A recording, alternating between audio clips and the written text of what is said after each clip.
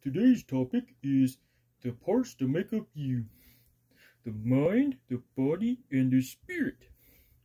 You need to have all these grow, so we'll talk about them. The mind is the voices that you hear when you think, like when you read a book, or when you're thinking of a joke to tell your friend. You need to grow that with listening to good teaching and getting plenty of sleep. That's your mind and how to take care of it. Your body also needs sleep. You need to do that. Also, you need plenty of good exercise and good food. Your spirit is your next part. Your spirit grows by reading the Bible, doing good deeds, and listening to a good church. That's also good teaching. You fill all these things up with good things, and good things will come out.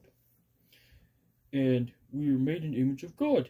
He's made of three parts, which is God the Father, God the Son, and God the Holy Spirit. Just like Him, you are made in His image.